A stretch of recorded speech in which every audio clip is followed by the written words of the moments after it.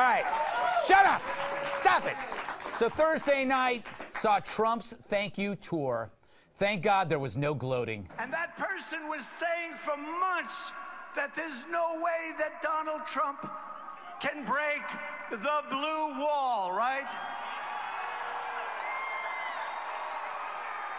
We didn't break it. We shattered that sucker.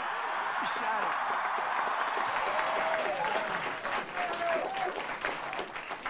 And at least he let bygones be bygones. Although we did have a lot of fun fighting Hillary, didn't we?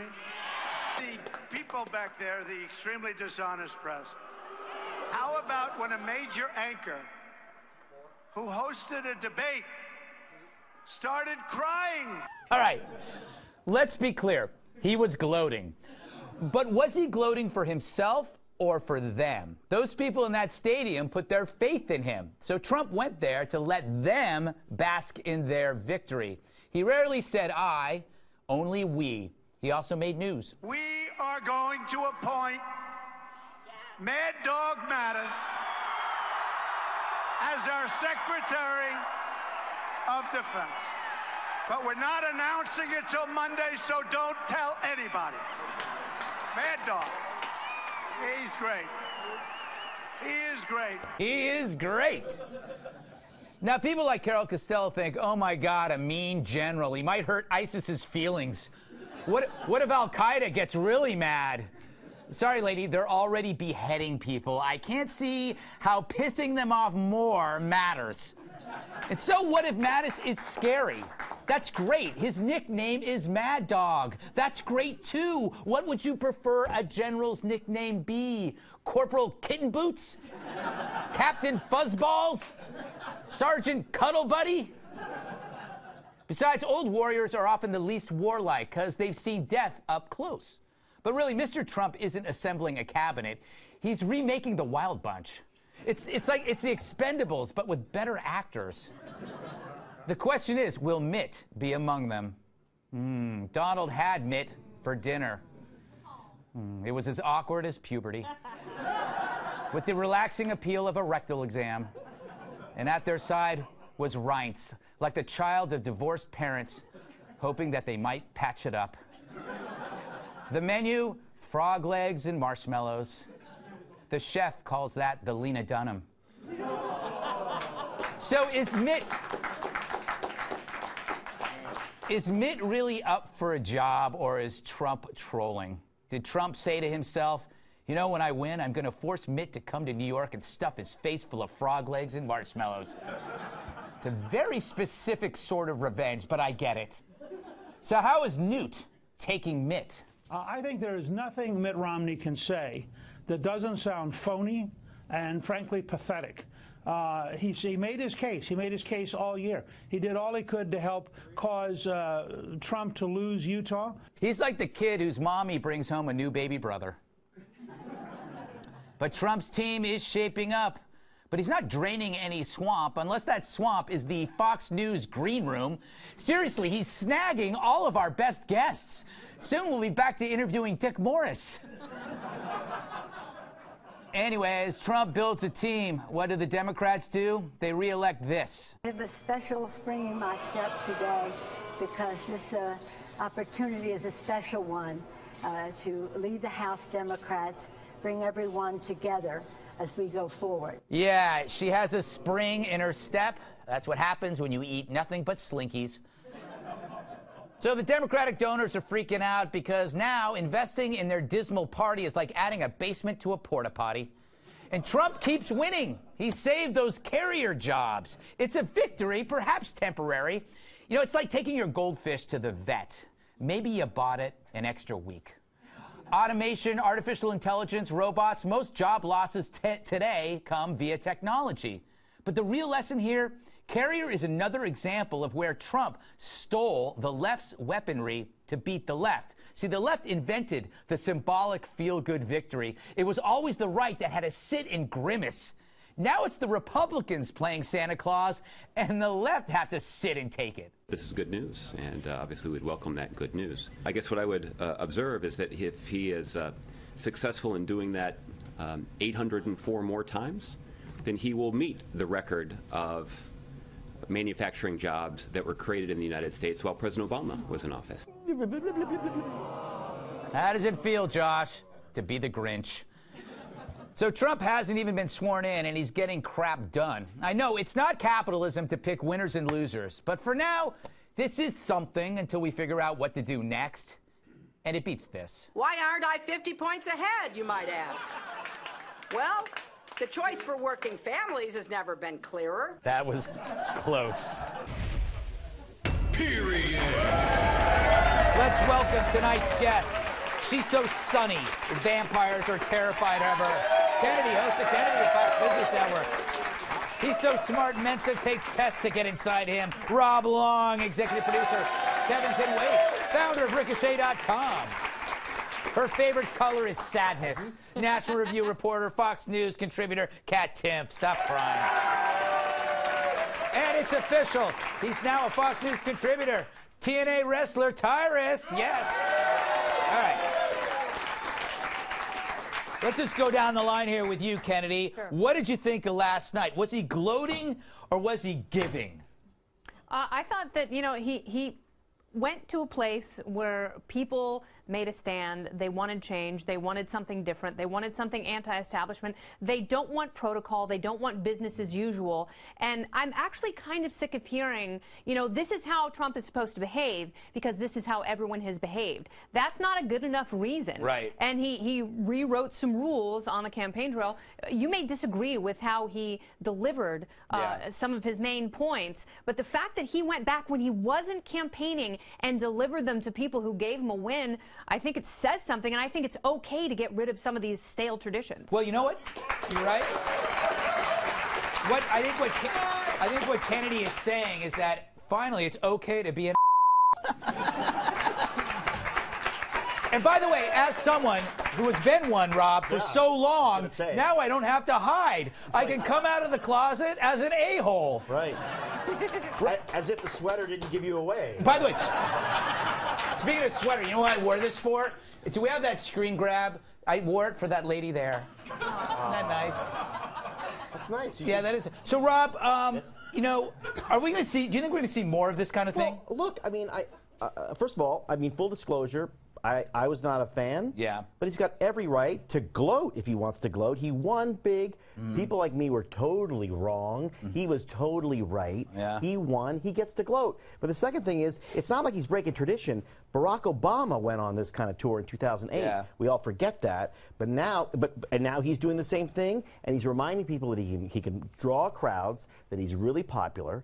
And that's a smart thing to do when you're President of the United States. The permanent campaign he's going to run is no different from the permanent campaign that Barack Obama ran or that Bill Clinton ran or all these people ran. It's fair. It's not new. It is not new. Cat, it's like a mirror image of Obama, right? It is. He's just a different kind of Obama. Very different. Yes. But everybody, when they're better than other people, wants to gloat about it. Yeah. Which is mean to other people, but you're better than those people, so you shouldn't care. That's true. Yeah, I mean, people were really mean to Donald Trump, and a lot of the negativity was very much justified. He was very mean back and often the aggressor, but he won, and everybody was laughing in the face of him. It's like the Little Giants. Yes. You know, except he's the giant.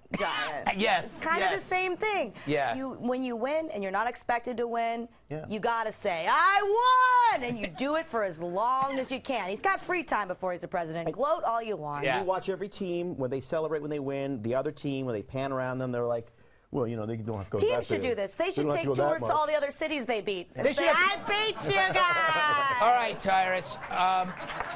Don't they? They get parades. Yeah, in their they get city. Parades. Tyrus, okay. You can talk about this. You can talk about Mattis. You can talk about Carrier. I think we're missing the point. Trump's fighting back. I don't think he's necessarily gloating. Have you seen the news? They're not covering anything he's doing. They're still crying about, we have the popular vote. And since you want to bring up sports, saying you had the popular vote is like getting your ass kicked, but you had more yards. Yeah, that's... Doesn't count. Very good. You're wrong. Yeah. And every appointment he has, there's somebody going, oh, I can't in good conscience. So what he's doing is, instead of giving the media, mainstream media, the story, he's the story. Yeah. So he'll tell his message his way, and they have to watch it. And just the Romney dinner real quick, since crow apparently is not allowed on the menu, I think Donald said, what's the grossest thing you have? Well, sir, we have frog legs and marshmallows. That's why Romney's back was to the camera. And he's like, eat the food. I think he'll eat the food. And he was just... You know what the best part is, though? Right. Trump had the waiter bring him chicken. And, it's like, can you just shape it to look like frog's legs? Exactly. And Mitt can eat the frog's legs, and I'll have the chicken. He had the bucket under the table from KFC. But he's peeling the skin off. Frog legs taste like chicken. They do. It's a chicken-tasting dish. I think that Trump will never ever announce Secretary of State because he's just having so much fun going out to dinner with Mitt Romney. It'll be 2020. I mean, like relationships, there are two phases. There's romance and then there's roast battle.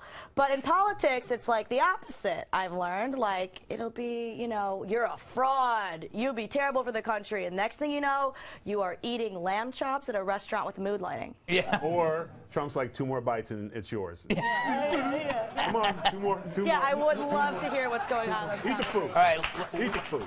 You know what the weird thing is? You know what that meal cost? What? $1,000. Really? And Trump and Mitt Romney, they don't drink. They don't drink. They don't drink. Yeah. So Reince Priebus must have been drinking. So it's true. Food is made for dinners like these. It's for mending fences. I don't know how. Like both of them that don't drink. Good for them. But it's like, I don't know how I would handle it. By the way, my point is, like, this is a historical first. We talk about Obama being the first black president, despite Bill Clinton, but... That's real. It is. President Trump is the first entertainment president, the first pop culture entertainment president. He's in the entertainment bubble. Right. He can say anything he wants, and you go, oh, that's Donald. That's what you do with an entertainer. But what about Ronald Reagan? But Ronald Reagan was a 2-time governor. Before that, this guy walked off of a reality show and said, yo. But it's more than That's a direct quote, by the way. This guy is the most famous person ever to be president of the United States. Yes. It is in his blood. He just knows how to handle it. And that's why everyone's freaking out. Every other president kind of learns to be famous late in their life, when they're 60 and then suddenly they're famous. This guy's been famous, since I was in, high school. You mean like the 50s? Well, not... So you walked into that really bad joke. Yeah, thank you, I'm Greg. ashamed David said that. Chris, we do have huge problems in getting elections accurate and quickly and getting them believed by the American people. So you believe that millions of people voted illegally? You believe that? I'm gonna hold you to your facts. You said dozens or handfuls. We all know out of 320 million Americans, it wasn't dozens or handfuls. No, we don't know that. We know that there have been many studies done, Congressman, and that's an exaggeration, what I just said. They came up with smaller numbers than that. I'm giving you the benefit of the doubt in this analysis. The studies that have been done for months and years by respected outfits come nowhere close. Dozens. I love you, but you're in fact talking about dozens and saying out of 320 million Americans, it is a lot more than dozens. How do you know? In my own state, in my own election, I had a pair of ballots where obviously a spouse voted their dead husband.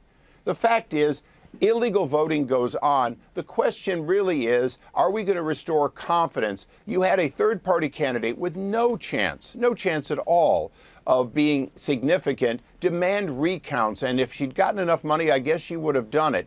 But look at the position you put yourself in. You got Jill Stein asking for a recount, and I get your political opposition to that. No, it's not political opposition, Chris. Chris, I love you, but you have to remember, it's about bringing confidence back to the voting process. But then why would you say millions of people voted illegally? I will tell you why, Chris. That doesn't bring confidence back, does it? Chris, if you'll let me answer. Please go ahead, Congressman. The fact is that we need to get a system that the American people believe in. In California, do you believe voters really believe when they show up at the voting booth and get told to put their ID away, they're not allowed to look at it? When they realize that you can have same-day balloting with no proof, that you can have 50 people living at a single residence. I'm not saying whether there's millions or your underestimation of a handful. The fact is, with what the study we need to bring a absolute form of confidence, and states have been trying to do that, and this president has been fighting. President Obama has been fighting against the kinds of things that would build confidence back into our voting system. And oh, by the way, we need to bring our voting system to be faster. I didn't have a recount, but it took 21 days to call an election, and they then counted afterwards. We need to modernize the system. We need to make it accurate and believed by the American people. And that's all Donald Trump is getting America thinking about. And I think that's a good thing. And again, you show me a study after this that says handfuls. I will. Handfuls, I'll send you several. Handfuls is a number that you can count on a few hands. Handful is not hundreds of thousands. I'll send you several studies on this because I will return the love that you have for me by giving you the information. Because if we want accuracy in the system, we should start with how we describe that system as well. President-elect Trump with some key cabinet-level posts for his administration. In an unofficial announcement, he's tapping retired Marine General James Mattis for Secretary of Defense. I don't want to tell you this because I want to save the suspense for next week. We are going to appoint Mad Dog Mattis as our Secretary of Defense. The general has more than 40 years of military experience. He led U.S. forces in the Persian Gulf War, Iraq, and Afghanistan, earning him the nickname Mad Dog Mattis. The general is also the former head of the U.S. Central Command. Billionaire investor Wilbur Ross tapped for Commerce Secretary. Ross is known for buying distressed and failing companies and turning them around. And making medical decisions. Republican Congressman Tom Price of Georgia, selected for Health and Human Services Secretary. He is the chair of the House Budget Committee and a former orthopedic surgeon who is critical of Obamacare. So far, Trump has selected 3 women for key positions. We are so excited. Former U.S. Secretary of Labor Elaine Chao, now as U.S. Transportation Secretary. I love South Carolina.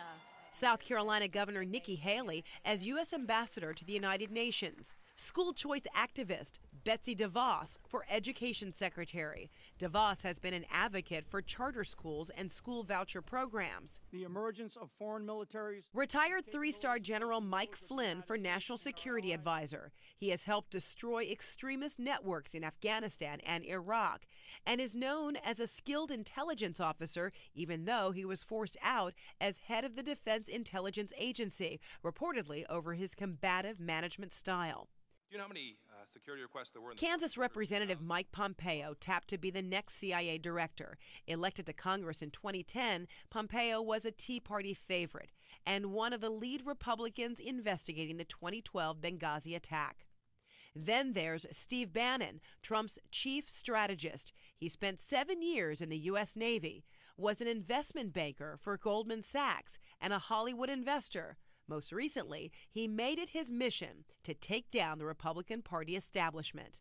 Come here, Jeff. Alabama Senator Jeff Sessions is nominated for U.S. Attorney General. The former prosecutor has opposed immigration reform as well as bipartisan proposals to cut mandatory minimum prison sentences. Sessions has been accused of calling civil rights groups un-American and criticizing the Voting Rights Act. Thank you. And finally, the chairman of the Republican National Committee, Reince Priebus, who will be the president-elect's chief of staff.